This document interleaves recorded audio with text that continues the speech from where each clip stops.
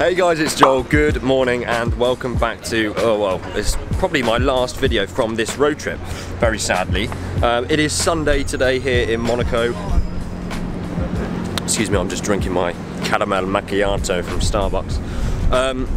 It's Sunday here in Monaco. Sadly, the weather's not very nice, but I will be flying home this evening. If you all saw my video the other day with Ben, explaining what's happened on this road trip, you'll understand why, but I am flying home this evening. Ben is driving home literally now. We're just going back to the car. Gonna do a couple more twat laps, as they call it here, around Monaco, get a few photos of the car before Ben departs for Paris tonight and I fly home to London this evening. Anyway, we're gonna pop back to the underground car park now where the car is, start it up, go for a few more final goodbye laps of Monaco, and then I'm going to be here for the rest of the day with the others doing a little bit of spotting before I head to the airport this evening, so stay tuned and I will fill you guys in on everything that I see. Here we are then, getting back in the Z4 for the last time for me. I think I was chatting to Ben yesterday, maybe we should do an update video when we're all back in the UK to see how this poorly car is getting on. But yeah, last time for me in Monaco. Getting in the Z4. Let's do it. Sad, isn't it? It's a sad moment. It is. So it's typical, guys. We're in the Z4 now to hopefully get some pictures of the car before Ben leaves the iconic spots, and it is literally just started pissing it down. It's typical. It is actually, things have not gone our way on this trip.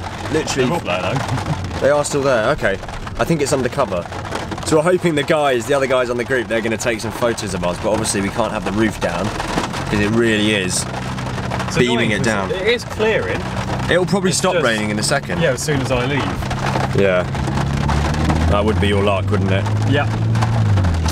Alright, we'll give it a go anyway. 2 hours later. Ben has well and truly gone then. He dropped me off. I've been picked up in the, I like to call this the Hulk. The green Golf R, Luke's Golf R.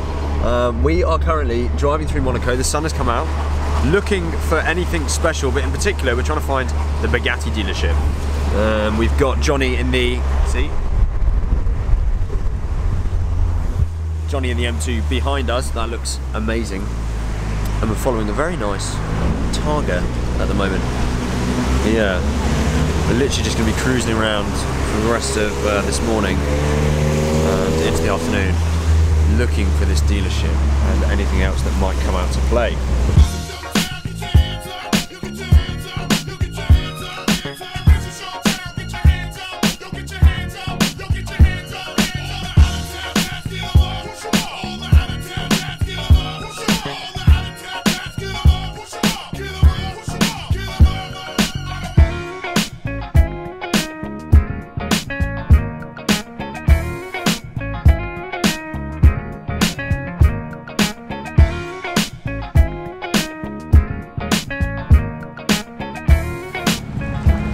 As you can see, we, the Golf R, the M2 and the Abarth have now come back down to the marina where this, I forget the name, I think it's the Dill something or other. Apparently the largest yacht in the world, $600 million, 152 or so meters long. Ridiculous. Yeah, we've come to do a few photos. The sun has somehow come back out again, even though it's not looking so hopeful up there. And yeah, these cars are going to look great together. The green, the blue and the grey of the Abarth will really pop in this sunshine.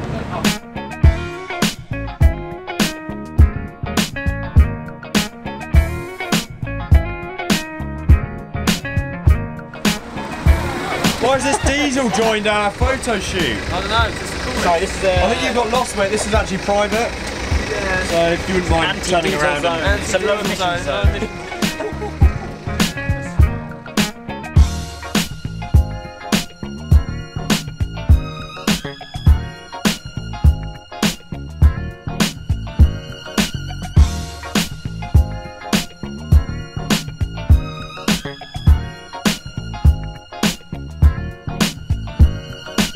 Right, well, we stopped for a quick lunch, McDonald's as always. Seems to be all you eat really in Monaco. And yeah, we're doing a little bit more spotting before I head to the airport. So we're now in the tunnel because it is absolutely pounding it down with rain out there. So we are in the tunnel to see if anything comes through here. Although I'm not too hopeful as Monaco is pretty dead at the moment. Top Marks was originally meant to be this weekend. but it isn't, although I will be back for it next month.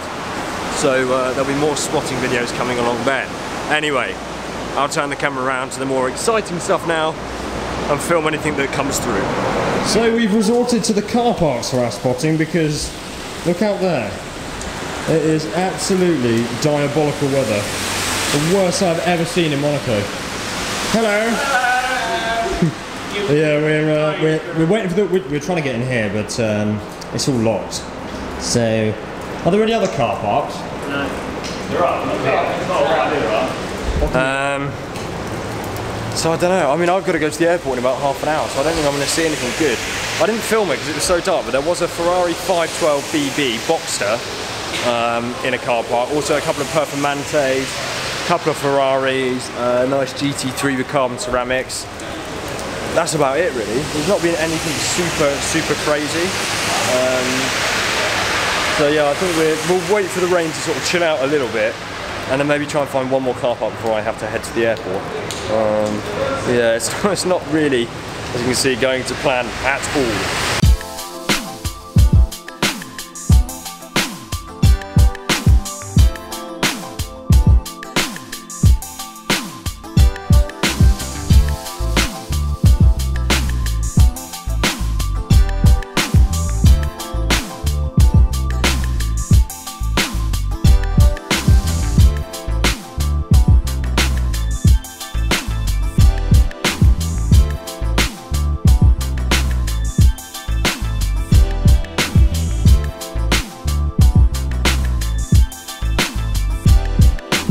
Well, we've struck some sort of gold because there is a very nice GT3 RS there next to an even nicer 812 in a colour I've never seen one in before, with some yellow pinstripes as well. Also, a very nice Rosso Dino 488 in the background, similar, well, pretty much exact to the one that I took with Sam Seen Through Glass from Maranello that time. Pretty good. Oh, and also crazy G-Wagon. So things were looking down, but now things are looking up, and the rain has stopped.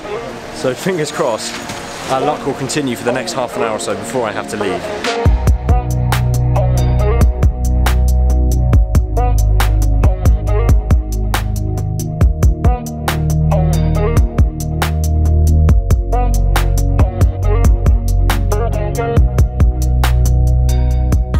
So at the Hotel de Paris, we have got this stunning spec 488, a very nice blue. I'm not enough of a sort of car spotter to tell you the exact colour. I'm sure Shmee would be able to let you know.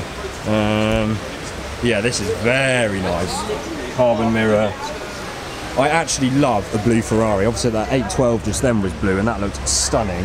This 488 Spider in this blue also looks unreal actually. I think there's an SV just over here, so we're going to have a look at that too. Here's the SV, a very TGE spec this one. Funny enough, there's not really that many event stores in Monaco. There's one literally, our next door neighbour at our Airbnb has a 50th anniversary event store. This is obviously an SV, but they're the only two I've seen since arriving here. These things are ridiculous. They have so much road presence. One thing there are a lot of here in Monaco though are Rolls Royces. There's literally two next to each other there, a Bentley there. I would imagine there's more Rolls Royces as this is the main place to be. A very nice looking orange Abarth over there as well. I really like that. And a nice also looking Audi TT. I do like the newer shape ones of these, but not the older ones. Yeah, SV is madness. There's two Rolls Royces as well. And where's next? Got an original Vanquish S here with a red interior. We saw this one last night. I absolutely love these. Guys, wow. This Abarth has the £6,000 gearbox. I think it's a dogleg. That is pretty rare to see. He's done all sorts of stuff to the interior in this. Carbon everywhere. It's a 695 per Posto, so lots of it will be standard, but that is...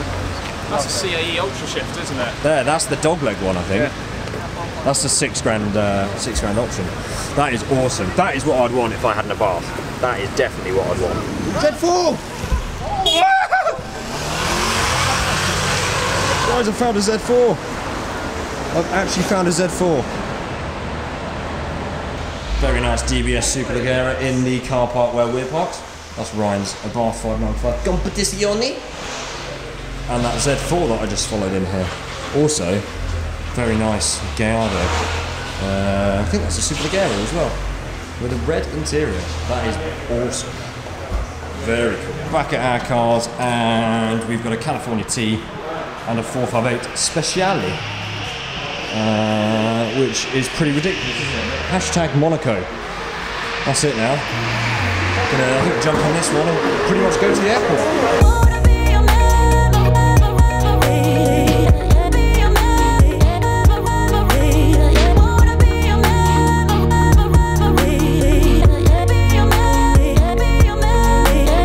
So like I've done many times before, I didn't film any more this day. I was super tired, had to get on my flight and then pack for my 2-week trip to Egypt, which I'm now back from. This is the last video from my road trip series. I'm sure some of you will be pleased to know, and very soon indeed you will be seeing the Z4 back on the channel.